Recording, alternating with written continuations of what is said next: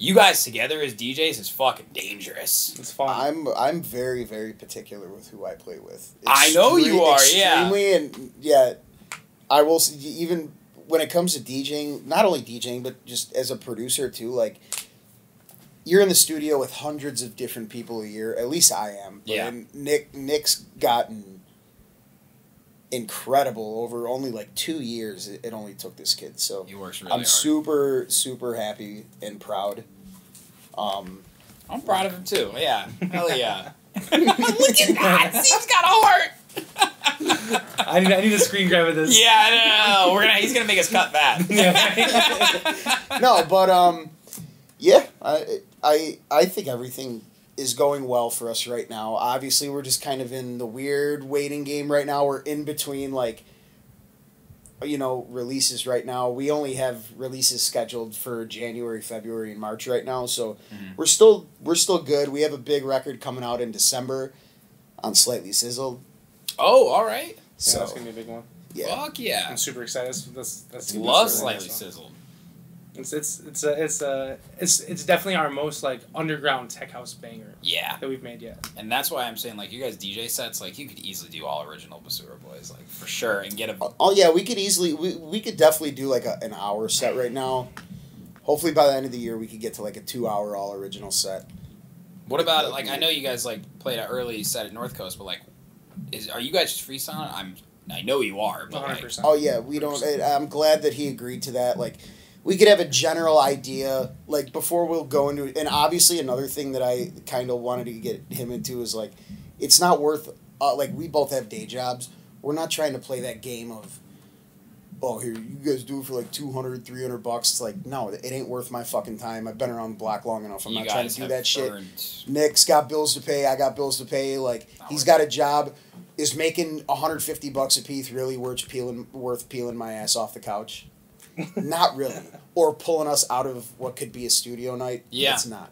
So. Yeah. No, and I respect that. We're just in the lane right now where and thankfully we're able to pick and choose the things that we want to do, which is, like, it takes people years and years to get to that point. But yeah. Now, and it's also trying to gauge, like, still being local. I mean, not, like, oversaturating yourself and doing like a ton of shows. Like, ideally next year, 2022, if we could do 4 or 5 really good Basura Boys shows that year, I'll be happy. That's what I was gonna say. Nick has a full DJ schedule himself still. As Nick plays 3-4 nights a week still. But see, I've even slimmed down on that. Like, I took out everything that wasn't house. If it's not what I want to play and it's not for the rate I want to play it for, I'm saying no to it. And that's what I've said all 2021. Yeah. It was the scariest jump because, I mean, there was a point where before COVID, I used to playing 4 or 5 days a week. More than that. We would have like 6 to 8 residencies for Be Nice every single week.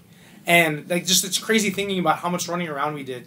And it was just like, I got so sick of it. If it's not what I want to play, and it's not paying, like, if I'm not getting paid well, I don't have to chase down people for a check. I want to get paid there, the night of. Anything else, it's like, it's not worth my time, you know? Like, I'd rather be in the studio getting better because that's what's going to make that rate go up even higher. Not chasing down a check, you know? And we have the day jobs. I said it too. I have a day job. Mad respect to you too, man. I don't want to dude, in the beginning, you do that shit because you think it's what you have to do, and to a certain extent you do. Like, I mean, how many years combined do you guys have in the Chicago industry right now? Steve? I mean... I have 5 years since I was 21, so 5 years. But a solid 5 years, bro. God, 18... Yeah, I was going to say 20 at least, so, like, connections on every level, personal relationships. Almost 20. I'm like 16, 17 in. And it takes time. Yeah. Fucking a lot of youngsters on here watch that. They want to know. It don't happen overnight. There's no miracle cure to get better. Obviously, like, being connected and around the right people helps, but I mean, you still need to have some fucking juice to be able to be considered to have a seat at that table. True. You know, and I also, like, this also goes back to, like, with SoundCloud and Spotify and all that, like, yeah, kids will put a record out and nice, 1,200,000 people listen to it. Congrats, man, that's huge. But I mean, did any of them buy the record? Yeah, who are they? Like, but like what? Would 16 people buy that? Like, the paying to get on the playlists, and then people screen capping that themselves and posting it like, oh, made it to blah blah blah playlist. Like, awesome, you paid for it, but you know, cool. So if you're not doing it organically, then what the fuck are you doing? Because cool, you could have a million plus plays on all your stuff, but like, and you could tell that to a talent buyer in, you know, Detroit or the people that matter could see. You know, Minneapolis. You know, the people that matter and the people with, you know, some semblance of an operational, like a nightclub operational brain, like they can tell the difference between like what's fake and what is real.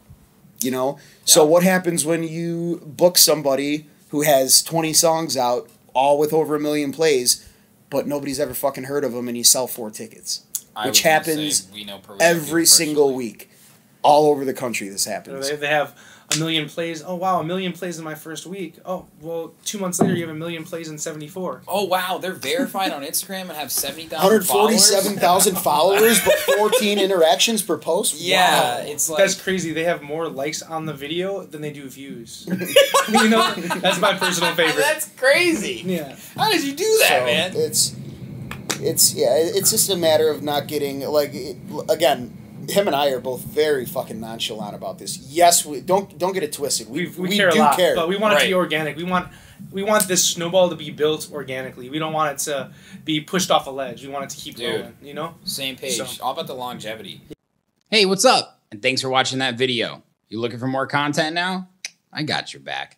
Go to my YouTube channel right now. Hit that subscribe button and make sure you turn on all notifications so you never miss any upcoming exclusive artist interviews, Sherm in the Booth clips, new music, live sets, and more. This is your one-stop shop for everything electronic music. Cheers.